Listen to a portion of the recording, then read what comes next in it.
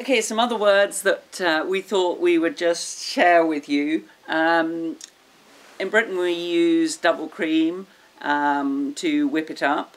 If we're going to use that in desserts, like pavlova or anything like that. But here, I can't buy double cream. I have to buy heavy whipping cream. Heavy whipping cream. And it's very difficult not to find creams that aren't played with here, by the way. Everything's played with, things are added to, so it does make it very, very different. And also, plain flour. If I use plain flour here, it's not called plain flour, it's called all-purpose. All-purpose. So, AP. Just another difference. Then we had brambles. I made some brambles and apple preserves. Yeah, I did make jam, and I made some chutneys as well.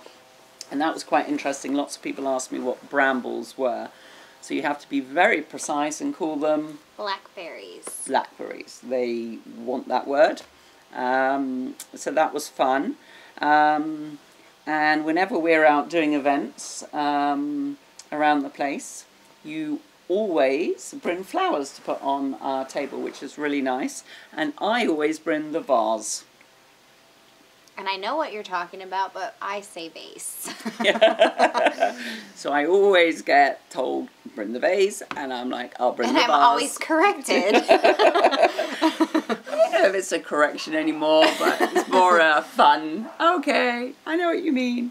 So off we go. So, and then the other thing that we take with us in case we have food over and we need to wrap it up is I'll always bring some aluminium foil. It's aluminum foil, but I get what you're saying again. I get it. And interestingly, they actually do spell it differently. So it's not as if it's spelt the same way but said differently, which many, many words are. They actually do spell it the way it sounds, as in aluminum, whereas we spell it slightly differently. But it is exactly the same thing. So not quite sure how it managed to change itself, but it did. Yes. So that's one more. And I know something else we were going to talk about was coriander. Oh, yeah. Because that is a herb we use quite a lot in Britain. But here they separate the above ground and below ground coriander. So the root of the coriander you still call coriander. But above ground, so your green leaves, you actually call cilantro. Cilantro. And cilantro is used on all sorts of things and everywhere, but initially I was like, what? What is this? Google is my friend while we're here. Were there any other words we wanted to mention? I think we've covered quite a few.